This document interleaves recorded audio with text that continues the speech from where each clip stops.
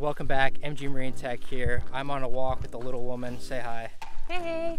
And a couple of my dogs. After a long absence of making some content for you guys, I'm finally back on the water. It doesn't look like it right now, but we are at the lake. So we will be doing some on the water dialing in of settings. And today's video is gonna be all about GT54 down imaging settings. Now I did some side imaging settings for this transducer a couple weeks back. It was a pretty big hit, and I've been non-stop asked about down imaging settings. Today we are gonna be covering all those. Now there are a few differences and important things. Just like the GT54 side imaging settings, the transducer needs to be installed properly.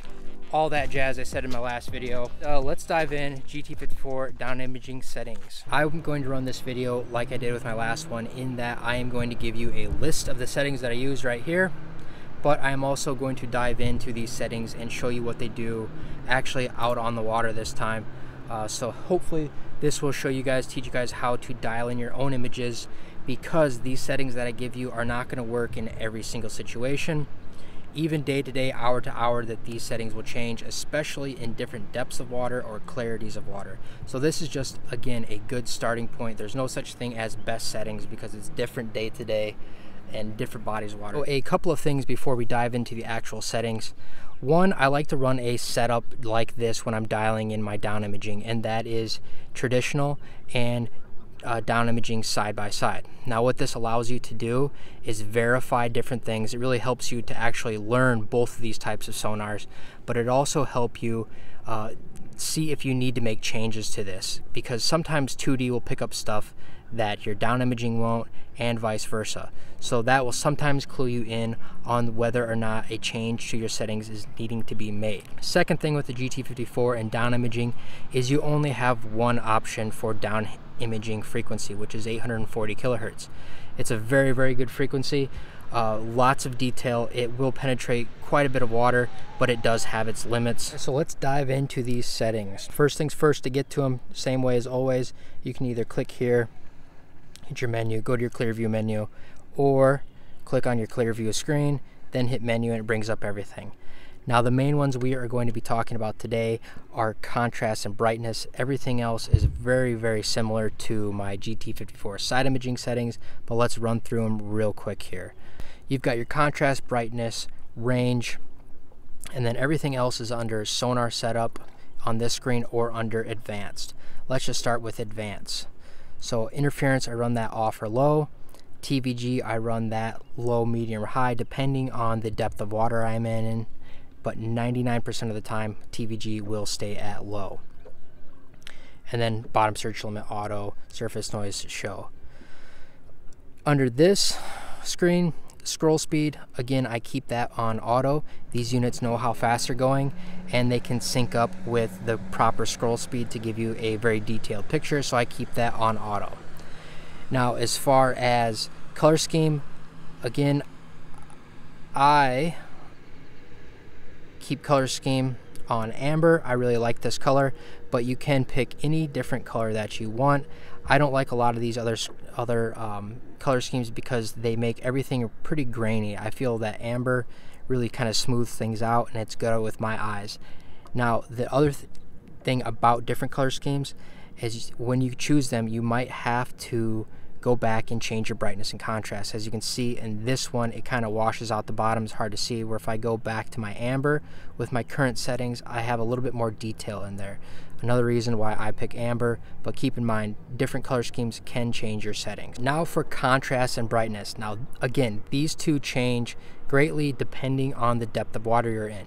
Now a good starting point is brightness right around 90 and contrast right around 60. And I run contrast anywhere from 60 to about 80 depending on the depth of water I'm in.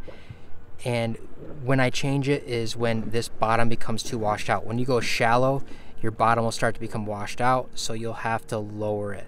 So like today, right now in this circumstance, I'd probably run 75. Now brightness, I typically keep brightness right around 90, and if you're in deeper water, you can bring up brightness to help out a little bit, or down if you're in really, really shallow water.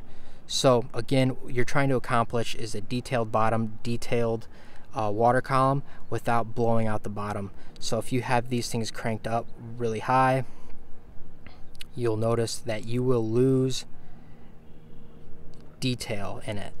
Now, we're in 24 foot of water with 840 kilohertz with brightness and contrast way up high.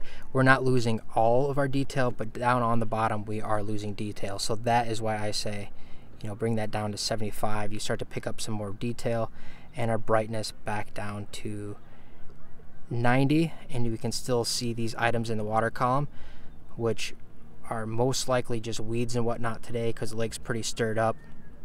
But we are not on the water anymore. There are a couple of settings that I forgot to dive into in a little bit of detail, and that is range and TVG. Now, I wanted to touch base on them again to kind of better explain what they do and where I run them at. The first is very, very simple, and that is range. Now, I keep range 10 feet above whatever depth of water I'm in. So if I'm in 20 foot of water, I keep range set at 30. Now, what this does is allows me to see a little bit extra of the bottom. So down imaging will show all of the water column, but I want to see just a little bit of the bottom that the down imaging will show you. It gives you a little bit of extra detail, shows you kind of what's going on. Now, TVG stands for time variable gain. I'm not going to go into all the details on that. The general rule of thumb is the deeper the water that you are in, the higher you can get away with running your TVG. Now, there are some things to keep in mind with TVG. If you run a higher TVG, your screen will get darker. To counteract that, you will have to up your brightness and your contrast. Same thing going the opposite way. If you have a medium TVG and run to a low or off TVG, your screen will get brighter, and you may have to lower your brightness and contrast. Those are the ones I forgot on the water. Play with them yourself. You'll see what they do. Those are my settings for a GT54 in down imaging. I hope they work for you guys. Please keep in mind they are just a baseline setting. There's no such thing as perfect settings because these things change all the time depending on types of water, depths of water. If they don't work for you, hopefully these tips and tricks in this video showed you how to dial them in for yourself on your own body of water. And if you haven't already, please hit that subscribe button, give this video a thumbs up, because I'm going to be doing the same types of videos, not only for traditional 2D sonar on the GT54, but also all different types of sonars on the GT56 transducer. Thanks for watching, and stay tuned for more tips and tricks on MG Marine Tech.